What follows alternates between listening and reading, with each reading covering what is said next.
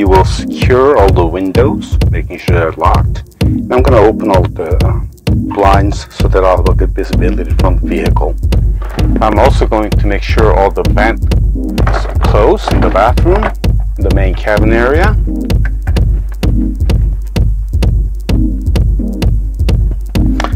And I'll also make sure all the doors are closed tight so they don't pop open while you're traveling. Oh yeah, and you want to make sure you clean up all the stuff on the table and the chair, so that because things will move around quite a bit once you're on the road. Another thing you want to do is turn off the water pump so that nothing gets knocked on the faucet and flood the camper. I'm also going to make sure that the propane tank is turned off.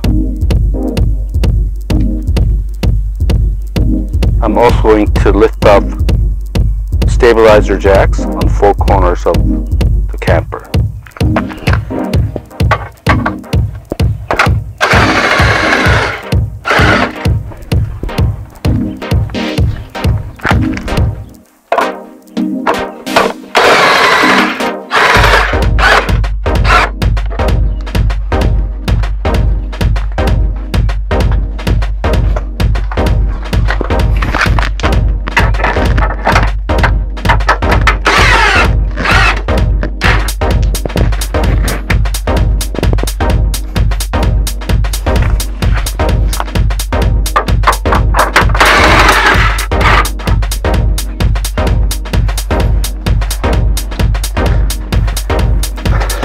Next, I'm going to line up my vehicle to the hitch.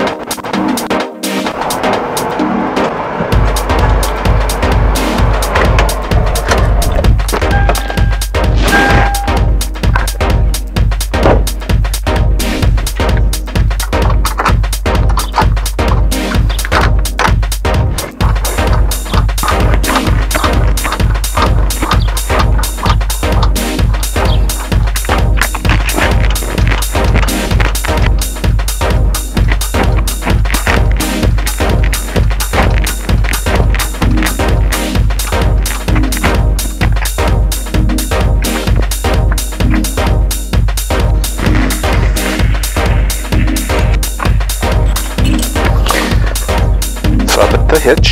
I forgot to unlock these things first. We'll go much faster if you do this first.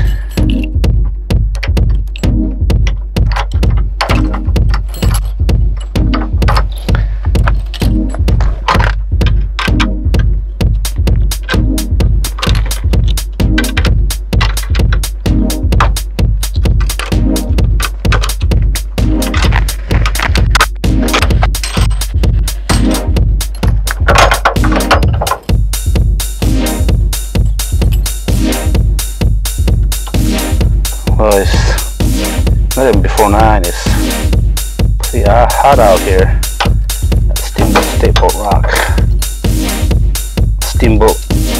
Rock State Park. Okay.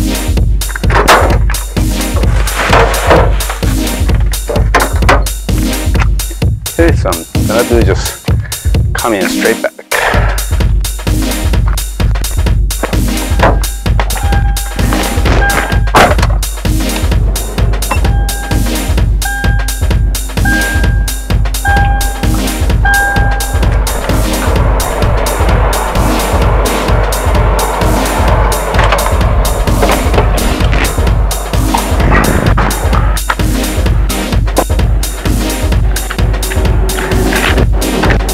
Give this a try.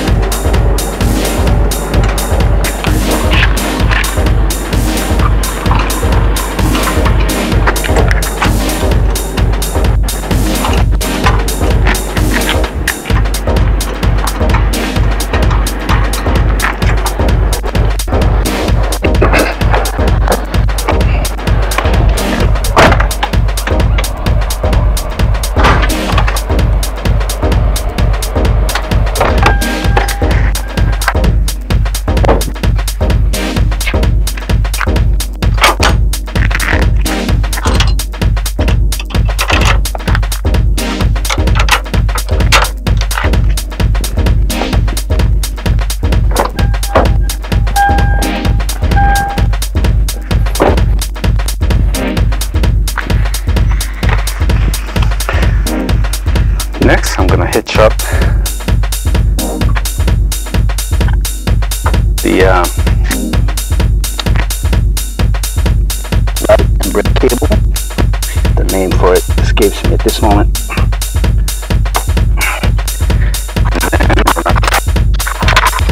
Safety chain. That's going to hold the thing.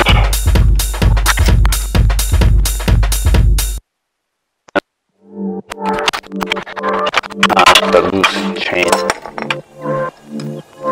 But once that's done, fast forward.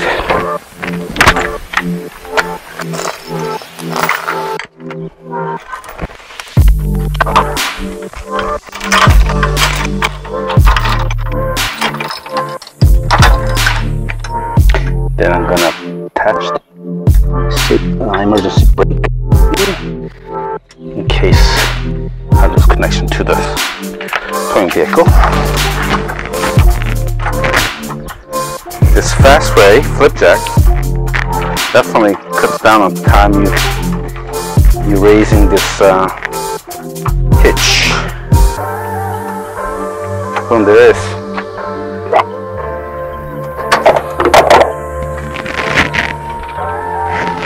So last thing I'm going to do is grab the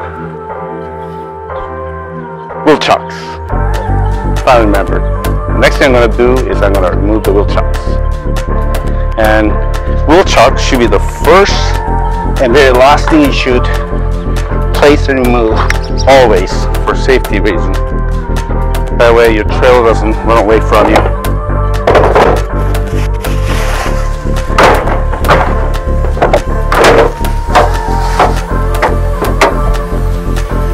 And I'm going to put the step in,